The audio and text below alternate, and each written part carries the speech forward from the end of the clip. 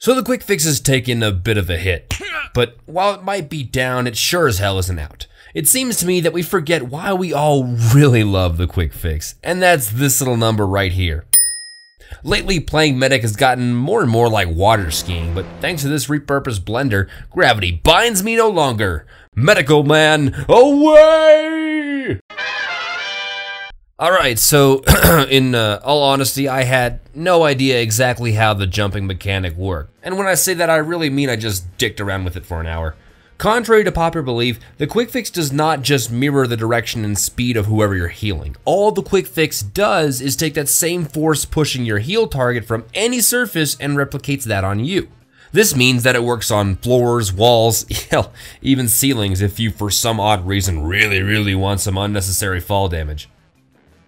Now, the biggest problem with this whole mechanic is that your target needs to come in contact with at least some sort of surface before he can launch you again, meaning that the Soli Pogo unfortunately just doesn't work. Whether or not this is a bug, I have no idea, but either way, it's kind of a big deal. You know, that's fine though. That's fine. They can fix the promos first. I am totally cool with that. One of the weird things about quick fix jumping is you realize how great of a rocket jumper the Medic actually is. I mean, anyone who's played on a randomizer server can say if you get some sort of explosives as a Medic, you can jump really far, and this is no different whatsoever. I guess after years of fine-tuning the rocket jumping process, they've toned down its effectiveness on the demo and Soldier, but the Med, on the other hand, takes to the skies like an elegant rocket.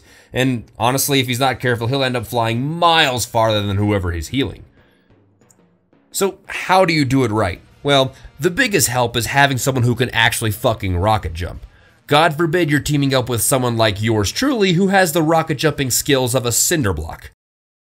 It's also pretty crucial to actually talk to whoever you're hitching a ride with, which is why I personally recommend lobbing up with a friend or two, especially if you're going for that hardcore high-flying healer experience.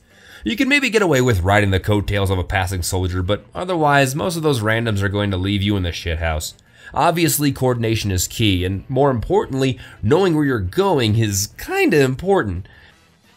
Your movement does in fact have an effect on where you're getting airmailed, so it's best to be moving in that same direction, and crouch jumping right before the launch has the same effect on you as it does the soldier. Whether the person on the other end is a demo, a soldier, or hell, even a pyro as it turns out, the key is timing it right. Make sure the pocket makes contact with the ground before he jumps again, and more importantly, don't lose sight of your jump buddy. Worth keeping in mind, if the kitchen's too hot, you can always have your pocket launch you out of there. And on the flip side, if you're sprouting a third testicle and you're starting to feel a little brave, don't be afraid to have your friend airdrop you into the fray. Nobody ever expects the med bombing. Nobody. Once you've got it down, all that's left to do is enjoy yourself.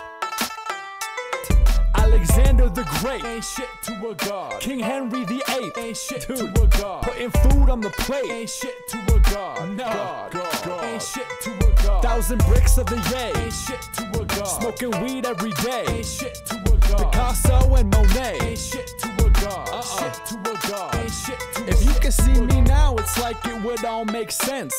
It would click, the fog would be lifted. Chances are you'd then leave addicted. It's scripted, the elders predicted. You know why I'm here and you're there. Wooden stool versus lazy armchair. You wouldn't ask why I bought both pairs. You just know, then you'd act like you don't care. It's a shame you'd be lame like that. Everybody'd know you became like that. People see me in my Hall of Fame like that, with my face in the frame like that. If you could see me now, $10 you'd be pissed. You'd realize cats like me exist. Proceed to complain that you're not on the list, or get nervous and just plead the fifth.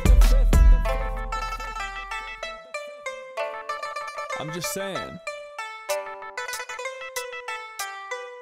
But hey, going big, Mr. Burns. Ain't shit to a god. Everyday thoughts and concerns. Ain't shit to a god. Yo, those stacks that you earn. Ain't shit to a god. No, god.